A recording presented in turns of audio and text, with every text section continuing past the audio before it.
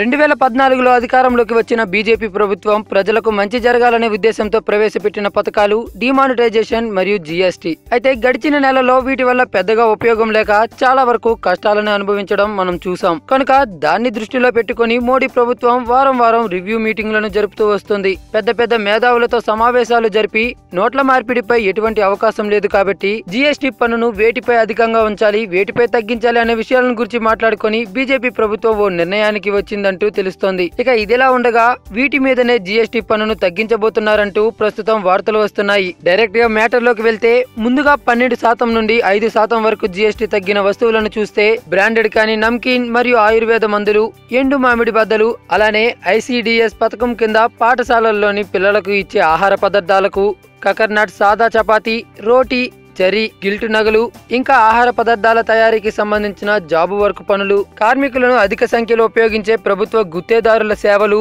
3 పీసులుగా ఉన్న తల్వార్సు, ప్రింటింగ్ వస్తువులు. ఇక 18% నుండి 12% వరకు జీఎస్టీ తగ్గినవి చూస్తే చేతితో తయారు చేసే నూలు వస్త్ర పరిశ్రమల వినియోగం కోసం కుట్టు మిషన్ల దారం, సింథటిక్ ఫిలమెంట్ దారం, నైలాన్ పాలిస్టర్ మొదలగునవి. అలానే కృత్రిమ ఫిలమెంట్ దారం, విస్కోస్ రేయన్, క్రోపామోనియం మొదలగునవి. అలానే 18 నుండి 5% వరకు జీఎస్టీ తగ్గిన వస్తువులు plastic waste, paper waste, rubber waste మరియు ప్రభుత్వ పథకాల కింద పేదల కోసం తయారు చేసే ఆహార పదార్థాలు. ఇక 28% నుండి 18% వరకు తగ్గిన వస్తువులు స్టేషనరీ వస్తువులు, అంటే పేపర్ క్లిప్లు, ట్యాగులు.